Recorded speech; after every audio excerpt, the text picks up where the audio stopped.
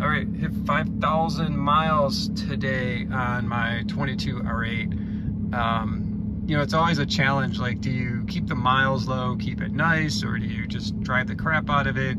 I've kind of stayed in between. And another factor, just aside from keeping the miles lower and keeping the car nicer, is, you know, when you drive it like every day, to me, it kind of loses the event. And I wouldn't say loses its luster, but well, yeah, it's more of an event when you drive it a couple times a week, and makes it a little more special. The challenge can be finding time to actually drive it, because then you have to time the weather, time the situation, you don't want traffic, blah, blah, blah, blah, blah. But anyway, so 5,000 miles, 2 years.